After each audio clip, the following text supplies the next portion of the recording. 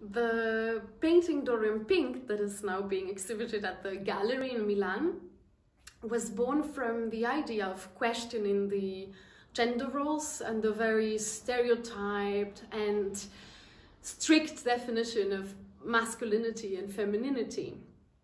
The man in the painting has some characteristics that could be related to the way in which the female body has been represented for ages within the European art tradition. You know, the way in which the body is on the bed, and something of the makeup on that pale face, and the lady in the painting has something that we could maybe call masculine in her attitude. It's subtle, but it's definitely there. I was also very interested by the idea of making a round or circular composition.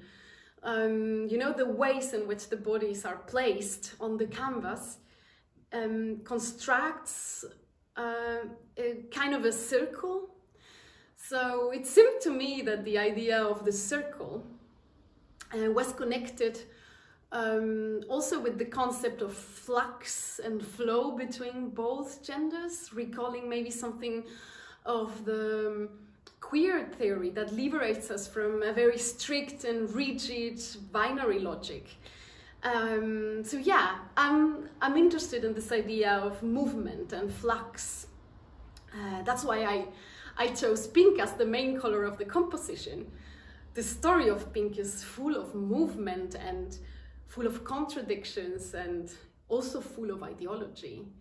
I have been thinking and reading a lot recently about the story of pink, and it's been fascinated, for example, learning that pink has been most of its story a male color.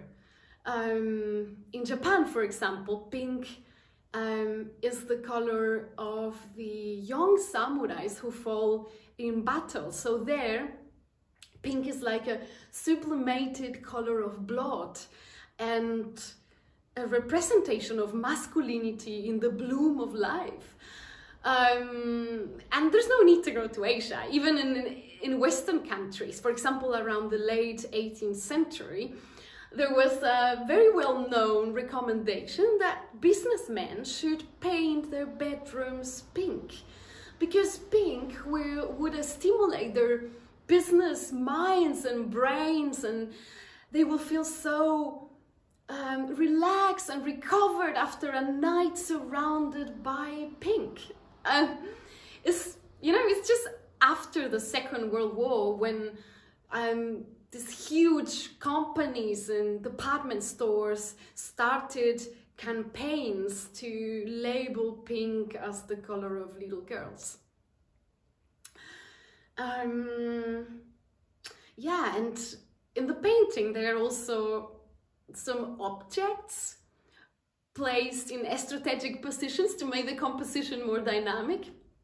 So there's, for example, a phone charger under the bed, or a bulb, or a little lamp on the table. You know, the charger is unplugged though, and the bulb is not generating any light, and the little lamp on the table, it's even moving itself towards the window as if it were a plant trying to get some sunlight. You know, that's not what lamps normally do. They are there to generate artificial light when natural light is gone. But yeah, they're not there to kind of absorb natural light in a performative, photosynthetic action. But actually, why not? You can do that in a painting. That's what artists do, don't they?